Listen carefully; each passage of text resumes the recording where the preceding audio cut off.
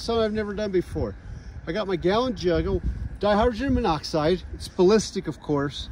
Tactical ballistic dihydrogen monoxide. And I've got some dihydrogen monoxide soaked tactical denim all balled up. I've got these weird rounds right here. This is like one of those, I can't even remember what this is called. Glaser, that's it.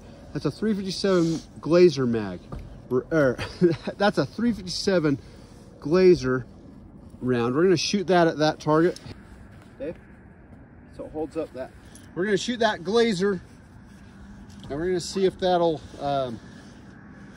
we'll just see what happens. I have no idea. I'm gonna try out the wet denim. That's trying to figure out a better way to capture bullets. Oh yeah, baby.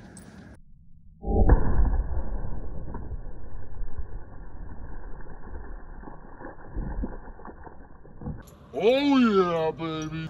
It knocked it over. Got my box all wet. That's ridiculous. Okay. All right, that's good. Hey, that worked. That survived. So that means that we caught. Daddy, how do I do this? Just a minute. Did you find that? Yeah, went all the way through this and then stop. Oh, look. Look at all those BBs in there. I thought that was dirt at first. I think it's just copper jacketed full lead shot. So that pierced this, but they didn't have enough guts to make it all the way through the other side of the plastic, which is what it's designed to do. But where is the copper? I don't know. I'm gonna guess it's long gone.